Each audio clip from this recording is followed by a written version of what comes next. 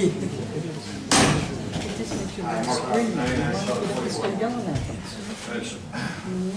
like to address some issues regarding lag towing. If you think Layton and his police force aren't involved in this auto theft ring, wait until you hear this. First, why are cars not legally abandoned? Why cars are not legally abandoned on Lag's lot? Pennsylvania defines abandonment as a vehicle remaining on private property without the consent of the property owner for more than 24 hours. Cars on Lag's lot are not abandoned because they were towed by the property owner himself. If Glazit tows the cars, he obviously is consenting to have them there. Glazit defines abandonment to be anyone who can't afford his price gouging. This is not abandonment, this is called theft. The state's definition of abandonment goes on to say that it involves a vehicle's owner intention to abandon. Who has their car towed with the intent of giving it up to Leo Glazit? Nobody. They are willing participants to Lag's pressure, extortion, illegal prices, and ultimately theft. Let me address extortion.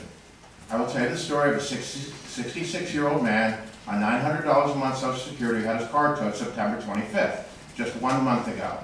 He was forced to pay Lag $100 and give up the title to his car just so he could get his belongings. Don't think for a minute that all the publicity surrounding Glazit has chastened him.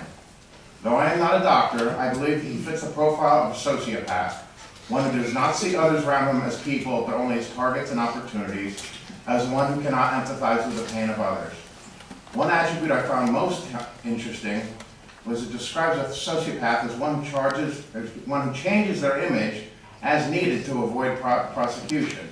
And we've all been witnesses to this dog and pony show the past couple of months. The police serve as the gateway for Glazit to take illegal possession of cars.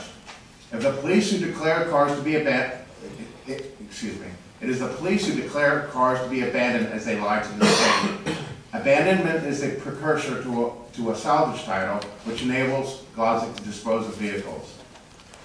Most importantly, PA Code 7305 states that the police department, upon receipt of an abandoned vehicle info report from Lag, shall notify certified mail, return receipt requested the last known registered owner of the vehicle.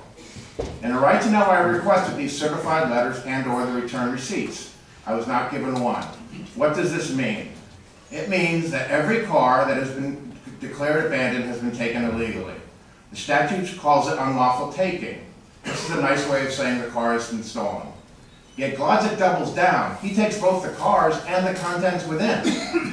How serious is this? By systematically violating statutes 3921 and 3934, which is theft of a car and theft of contents, the felony count is well into the hundreds.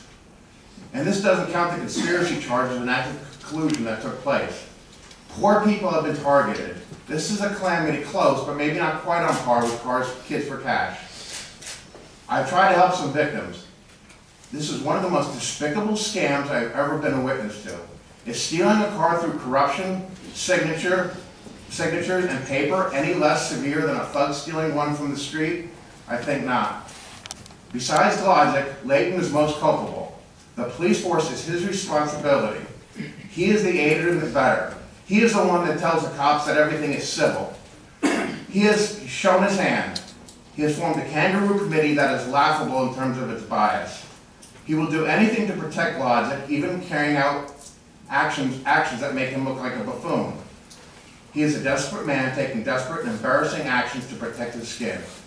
His culpability is as clear as the noonday sun. His minions are guilty, but the orders have come from the top. It is time for justice to be served. The damage has been catastrophic. People need to pay. And the last thing I want to say is there was a victim, Dolores Gibson. Well, I don't know if this is coincidence, but I'll tell you what's happened in the last couple months. Well, actually, in the last couple weeks. Her son was handcuffed from his home, taken to a magistrate Cronauer on phantom charges. There was no complaint. 2 days ago, Dolores Gibson, while driving, had her back window. 30 seconds, Mr. Robbins. Had her back window smashed with a brick. Yesterday, her tires were slashed. I don't think this is all a coincidence. And I look at you, and I look at you as the culprits. Thank you.